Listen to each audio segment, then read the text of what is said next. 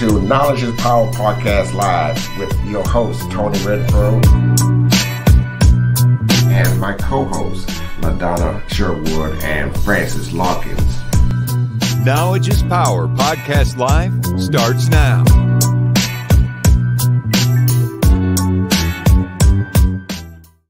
All right, we are on. Hey, LaDonna, your deal, my girl. I'm sorry. Can you hear me? Yes, we sure can. Okay, Knowledge is Power Podcast Live is a platform to share important information by educating Southeast Texas African American communities with valuable information on health, education, finance, politics, and business. We pride ourselves on having our hand on the pulse of the community, honey, keeping you up to date on information going on in and around the Golden Triangle and the surrounding areas. Tonight, we have a very important guest, Mr. Mel Renfro, and we are super excited to have him on with us. Well, hello, cousin. I'm so glad to have you. I'm glad you accept my invitation tonight. How are you? Thank you. I'm proud to be on the show. I'm just so glad to hear about all that you are doing. I knew you were doing a lot, but I didn't know you were doing this much. I thought really a lot of what you were doing were involved around sports, but I see that you have your hands involved in a lot of things that are so important to the community, and it looks like you reach out to a lot of people. Well, thank you. I'm so glad you're here, and because in Southeast Texas, you're a legend. This is Cowboys country, Dallas Cowboys country. They're strong here in this area, except myself.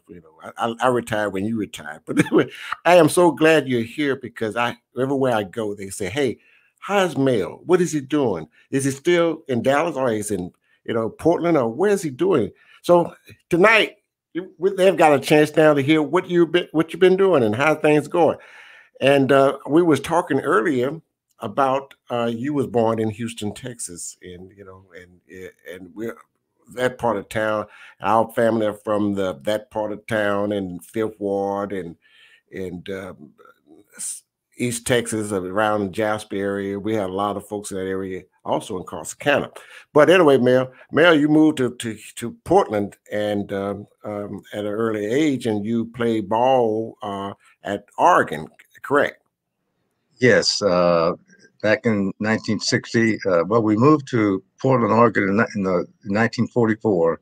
Went to grade school, high school, Jefferson High School in Portland, Oregon, the University of Oregon, and played 14 years with the Dallas Cowboys, and spent most of my life there. And after 14 seasons with the Cowboys, was fortunate enough to have a glorious, successful season, and being able to go into the Pro Football Hall of Fame. But and not a lot of people don't know this, but and they're Cowboys fans too. They don't know that you was a two-way starter at Oregon in college. Well, back in my day, I never left the field. Yeah. Even in high school, we from the time the game starts to the time to finish, you're on the field. You played offense, you played defense, you played all the special teams, and even in college, you played the entire time. So I was on the field as an offensive player and a defensive player, running the ball and playing defense.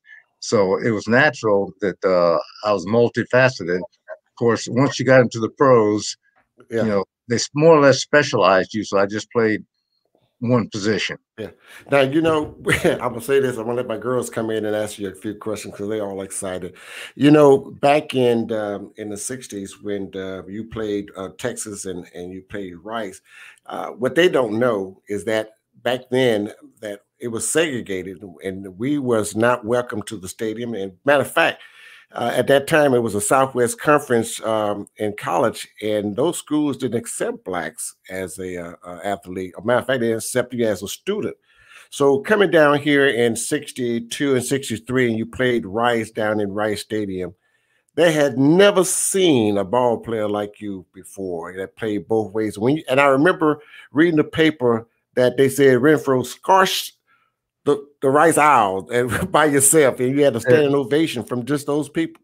Renfro runs Rice ragged That's was the it. headlines That's it. after the game. That's it. Actually, before the game, because of the segregation, they couldn't we couldn't eat with the team, so they had to find a special place for our team to go eat before the game. So there were a lot of things that happened differently. One thing that happened after the game, the Rice fans, the students, mobbed me after the game. They came down and they put me on their shoulders. They were carrying me off the field. They were tearing pieces of the clothes off of them and giving it to me because I had such a good game. And we made head headway that night as far as race relations. And like I say, my grandparents were there. My granddad was there. And it was just a breakthrough. And that was probably one of the greatest moments of my life to be able to see that happen. And getting back to Oregon after that, the students on campus saw the game on TV and told me what an impression that it had made on the national TV audience. And I'm proud to say that I was a part of that movement. Well, I am I too. think Go ahead. Go ahead. I think given the current climate of today's Black Lives Matter movement, it's important to speak with people like yourself that are kind of trailblazers in a way that have kind of, just blazed the path for people like us. Now, let me ask you, because this is on a side note, be honest with me. Were you afraid? Were you ever afraid playing in some of these segregated places? Well, to be honest with you, I didn't know any better. Okay. I didn't know any better to be afraid. If I had known the seriousness of what might or could have happened, I might have shied away. But I forged ahead on many different fronts back then because I thought what was wrong, and I should do or say something about it. I filed a civil rights lawsuit in Dallas during my playing days about a housing situation that I was asked not to do it, even by the Cowboy organization, because it caused a ripple. I didn't know any better. I was from the North, and I didn't encounter any problems or racism up there to any extent that I was aware of. So just being unaware of the seriousness of what the consequences might be, I just forged ahead, and maybe that was the thing to do, or obviously it was the thing to do. Maybe not have been smart, but it happened, and it opened up some doors. So I think that I'm glad that I did it, and all the things that are happening nowadays, I'm just hopeful and prayerful that things work out and we get this terrible situation turned around. Yeah, I'm in awe. I'm sitting over here in awe. I guess having come up in the South, it really is a huge, tremendous difference because I can honestly say I have a fear of a lot of things on a day-to-day basis. And I mean, just growing up in Beaumont, it's a bunch of things that I may want to do or I may think about doing that I just know better than to do it. So that's kind of good. I wondered if you would be afraid, but I guess not. You didn't come up in that time or place, huh?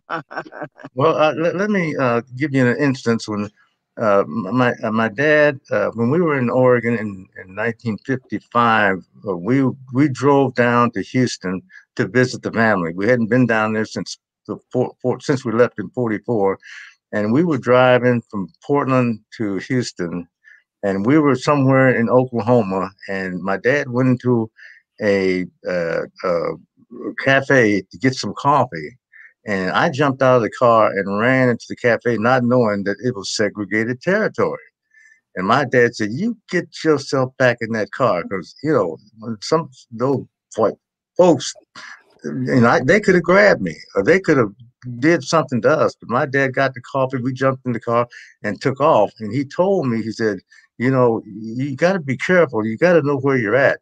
I had no idea. We had just come from Portland, and we were going to an area where it was different. So, uh, you just have to understand, like you say, Donna, where you came up and the things that you have experienced, and where I came from, the things I've experienced, is kind of a different mindset. But we got to understand that there's some stuff going on out there that we have to be aware of and understand how to deal with it. And we still have to deal with it. Yes, we do. Absolutely. Francis? Well, I was just reading again, just looking at your resume. You have, as I mentioned before, quite an extensive resume. I mean, oh my God, you are very decorated. You have so many awards and so many accomplishments and so many great things to be proud of. Can you tell me what your greatest? And you have to choose one. You have so many. Can you tell me what your greatest honor? Think back. Well, you're not the only one that's asked me that question. I've been Because asked I that can't question choose. You have so much here. a million times. Uh, but I can't really answer. That's an impossible question. Here I am with all those things there that I've accomplished. I've been so blessed. My fifth grade teacher told me, she pulled me aside, and I'm 10 years old. She said, "I see something in you. I see something in you. One day you're gonna do something great." Oh, Here, wow. I'm a little 10-year-old kid not understanding. I knew I could run a little faster than some of the other Mm-hmm. kids. I could do this, I could do that, but never knowing I'm a little 10-year-old kid. And she's saying, "You're going to be somebody." And when I Mm-hmm. got to where I got and I was somebody, I looked her up. She's 80 years old. I looked her up and I visited her and I said, "Thank you, Mrs. Honeywell, for giving me the forewarning." And I kept working hard like you told me to do. Keep doing what you're doing and you're going to get. Yes. But I can't pick one thing. The Pro Football Hall of Fame was kind of the culmination of everything that I had done. Well, That I I kind of was reached the hoping, mountaintop. I was hoping you would wear your jacket tonight. Tony, that's your fault, man. You should have told me how I to was dress. hoping And let I me was. tell you, Tony, Yeah, Tony don't want you to wear your cowboy stuff because Tony gives everybody with the Cowboys a hard time. He know he in cowboy country, but he steady pick these fights that he know he can't win. yeah. I started to wear some of those rings, but I said, no, I don't want to do don't, that. Oh don't, yeah, don't bring no rings out. Don't. bring all your rings out, Mr. Renfro, Yeah, and your jacket. yeah, I Now hear tell so. Go ahead. Look, I'm interested to know, do you still visit with the Cowboys? Do you still, some of the greater ones that have come after you, do you have a chance to, because I know that you guys do Hall of Fame things all the time and you get together, but tell me about that. Tell me how exciting that is. Tell me how you've impacted those players and just a little bit about that, Well, about the organization. well, yeah. Every year, of course, we go to the Hall of Fame. The Hall of Famers do up until this past year with the COVID. COVID. But with the Cowboys, we would get together every year and have a gathering, go to the stadium, and of course, Jerry Jones would invite us out, and we'd have a party, and we get to Mhm. talk to all the guys, and just have a party and have a get together. So yeah, we did on a regular basis up until this past year. So of course, my health isn't. My wife is holding up my Hall of Fame jacket in front of me. Oh, bring it, bring it. Oh, There it is. But they said don't bring the rings. But yeah, I heavily is to break show you the ring because these Cowboys fans hadn't seen a ring in 25 years. Nobody asked you that, Tony. You know what? You could have left that out. See what I'm saying? I got them put away. She probably can't Yeah, even she bring find up them. that. But anyway, I got them in the vault.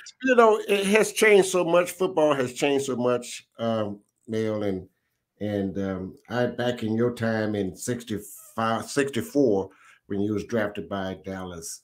I know you received a huge signing bonus and guaranteed money. But I'm just kidding, But just for instance, please tell my audience what was your salary? You were the first round pick, and what was your salary in '64? I signed a 3-year contract my rookie year. Um, 3 years at bonus added for $85,000. 3 years bonus included. Bonus was 25,000. Oh, that's a lot of money back then, those days. It really It was. was. Yeah, it really It was was. a lot of money, you know. You could get a Lexus for about 10,000, 15, No, they wouldn't make 15 Lexus grand. then. They You know, wouldn't make Lexus then. Oh, these okay. guys make This more in is one in the play now 60s, than I made my Francis. whole career. Yeah, they More do. in They one play, one one game, one play. play than I made my whole career. Ain't that something? Got to put that in perspective. You can't. Right, right. It That's right. is. Lexus wasn't there. Oh, Lord. Yeah, we're talking way back, young We lady. talking in the You're talking 60s. about in the Well, 60s, let me baby. Google. Let me Google what car. Mr. Yeah. Renfro, what car did you buy a car? Did you do that? What did you buy? That 25,000 of that went to a car. That Okay. came with a Yeah, car. they bought me a car. Well, actually, Oh, no, no. no, Okay. no, no. Let my memory go back. They gave me 25,000 cash and then a car, which was 25,000. Yeah, the car cost Yeah. Okay. Yeah, the 25,000. car wouldn't put $2,500. Well, Oh, okay. brand new '64 pink Grand Prix, That's right. All Pontiac right. Grand Prix. That's right. And you were smoking it back Oh then too. yeah, driving in Tell you style. nothing. I was happy, you know. Yeah. Yeah. Yeah. But I hear you played for the Dallas Cowboys for 14 straight years. 14 straight years. That's not heard of today. And that's how much the league has changed from that time until today. And I feel like the equipment wasn't as good as it is today as well. So I'm gonna bring you back to '66 when you played in Green Bay, and that was the evening I cried like a baby when you played Green Bay in the frosted tundra of the in the Green Bay Stadium, Ice Bowl, yeah. Ice Bowl. And I can remember seeing you standing up there at the goal line, just shaking your head. And you know what I was doing? I was crying because I was a true Cowboy fan. That was our year that year, wasn't it? Right. Yeah. Actually, that was '67. It Yeah. was 67, yes. Yeah. Yeah. You know, on the 1 yard line. You know. Yeah. That was. Yeah. It That, was that, it was yeah. below zero. Yeah. You weren't the. Yeah. 13 degrees below zero. Wind chill factor was, I don't know, 43 degrees below zero. You know, it was. You know, everybody. You know, right after I ran on the field, I couldn't feel my hands anymore. The whole game, I couldn't feel my hands. It was so cold. I know. It took me 15 minutes after the game to take my uniform off because I couldn't use my hands. I had to run my hands under cold water for 5 minutes to thaw them out enough to take my uniform off. So that was a miserable experience, and the game should not have been played. It should have been postponed. But you know that's part of history. Hmm. Girls, you have any questions on I this? have a question. I was interested in the 14 years with Dallas Cowboys. Can you tell us a little bit about the culture there? Tell us a little bit about the climate in those 14 years. Was it like a family? Tell me about being a player at Dallas for 14 years. What was that culture like? One thing I will say about the Dallas Cowboy organization and football team, players, coaches, and families was that's what we were, a family. That's why we were a winning football team and a winning organization. We had a great coach, we had great players, we had great people. Right after my first year, we started winning. My second year, we were 7-7, went to a playoff game, and from then on, we went on to 10 consecutive winnings, well, 10 consecutive winning seasons, and went to 8 NFC championship games, 4 Super Bowls. We were a happy team. We had teammates. We had no racial issues between us players, and we all got along extremely well. We had social gatherings. We enjoyed our time together, and that's why we became America's team.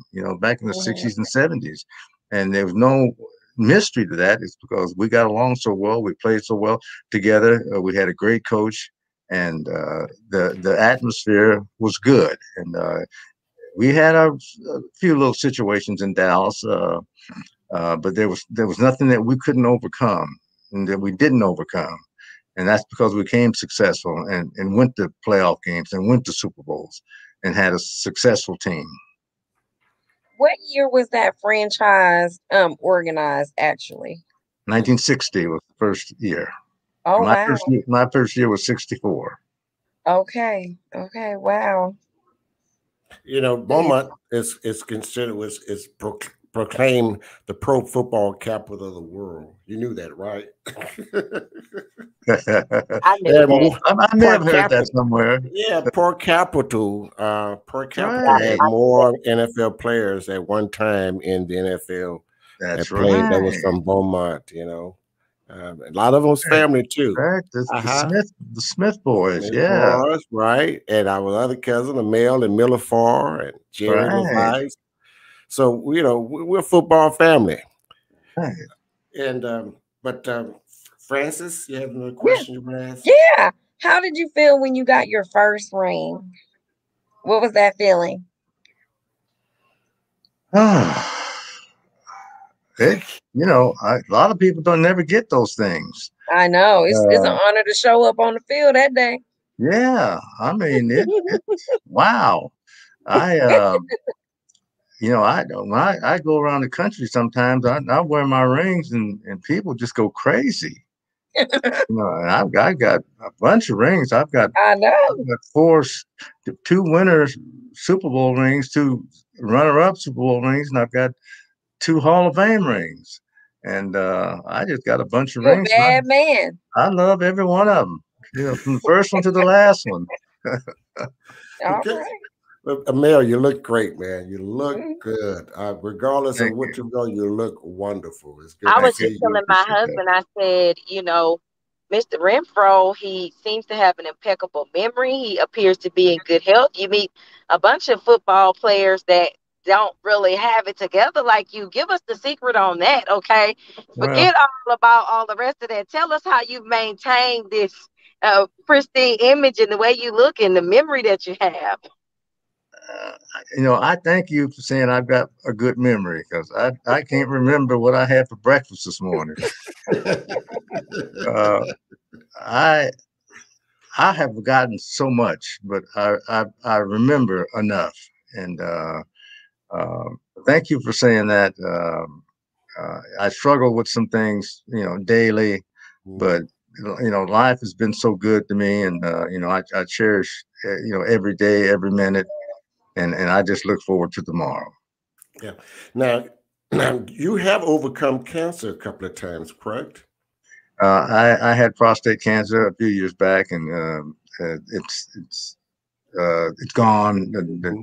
It's gone, and so I'm basically my vitals are in good shape. I've got some pain issues, which Right. all of us old guys do, but my vitals are good, and uh, so That's I feel wonderful. happy. I feel happy about that. Yes, God is good. Mhm. Yes, He is.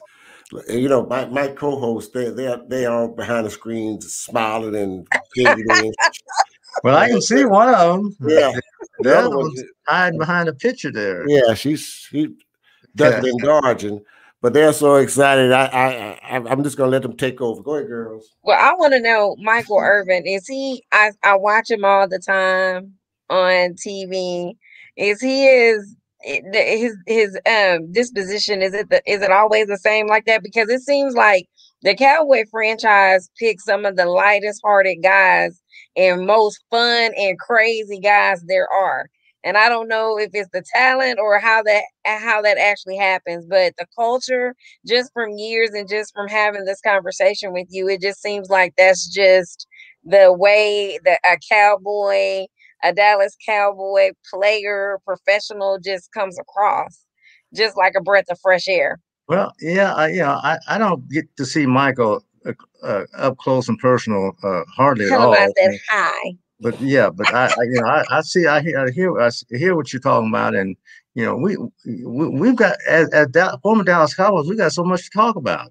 Yeah. There's a lot of players don't have much to talk about, but we got a lot to talk about. So let's talk about it because we've got Emmett, we've got Troy, we Yeah. got Dion, we got Ed Too Tall Jones. I A lot mean, of the great. Roger Staubach. I mean, we got Super Bowl this, Super Bowl that,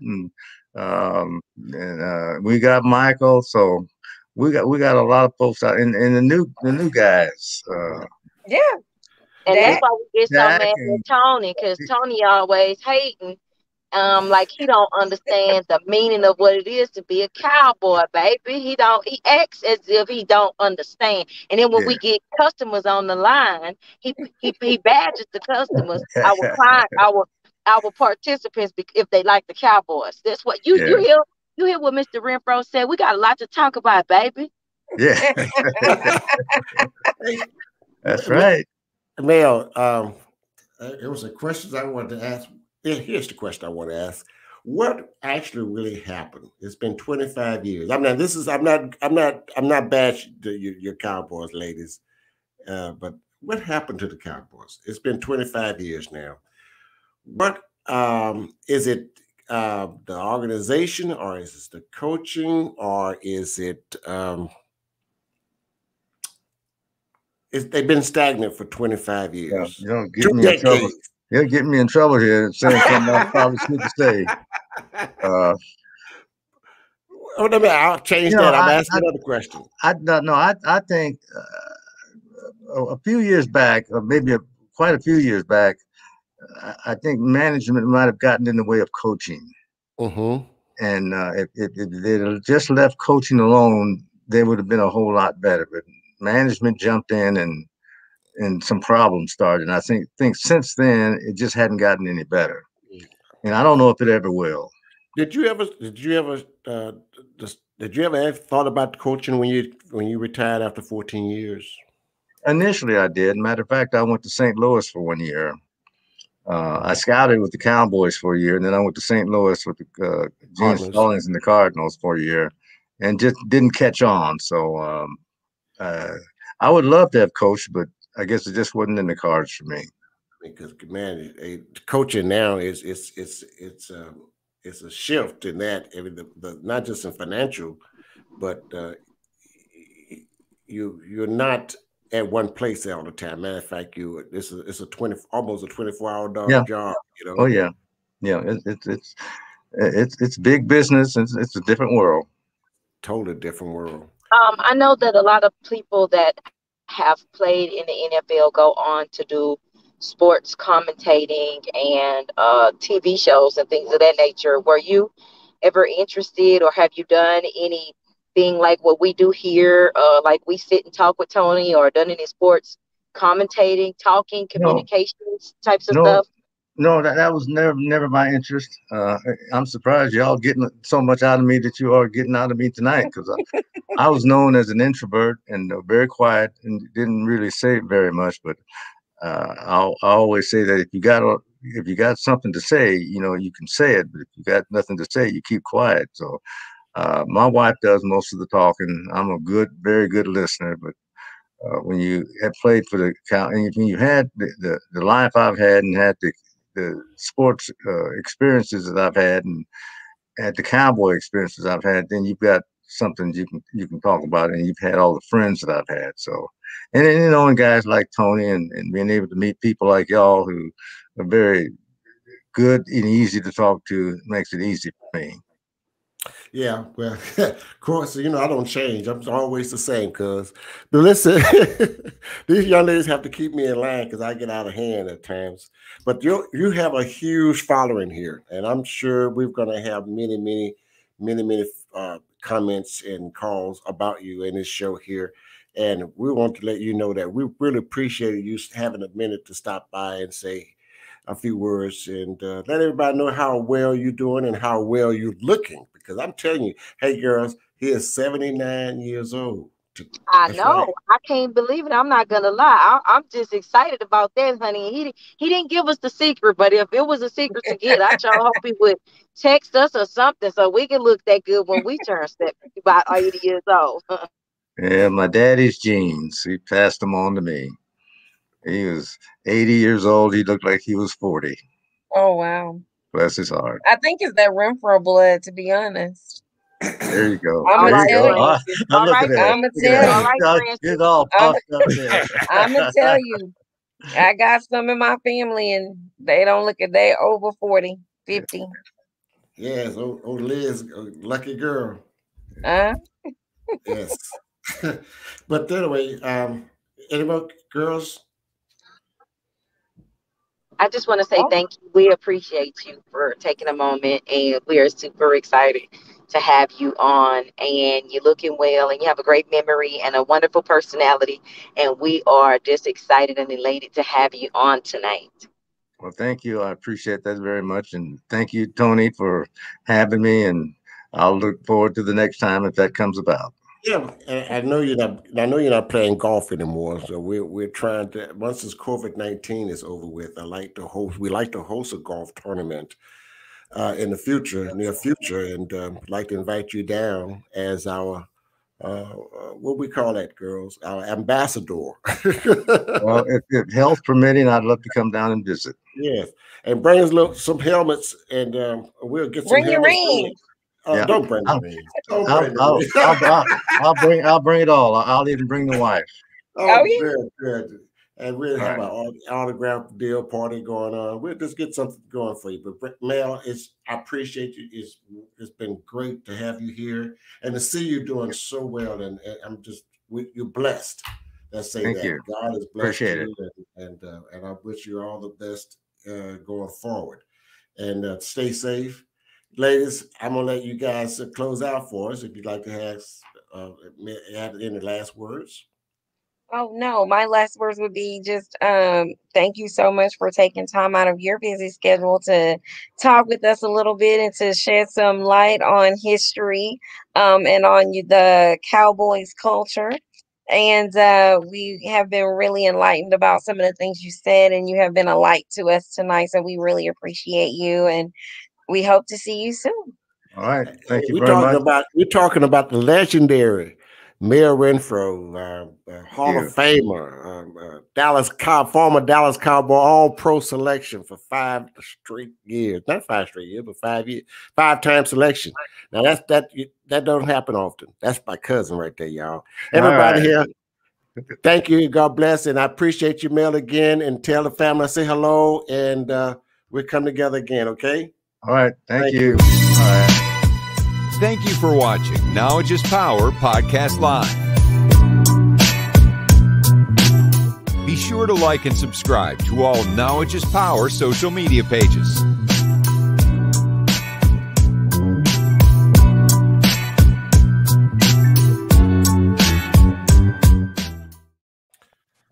We still on here. I don't know how to turn this thing off.